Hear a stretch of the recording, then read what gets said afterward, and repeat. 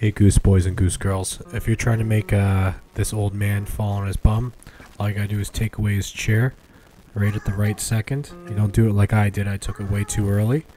You gotta wait until he's just about to sit down and then take it away. You know, some of you at school should already be pretty good at this. So just wait him out. We do have to kind of stay back a little bit. And just when he's about to sit, there you go. And he falls on his bum. That's how you do it.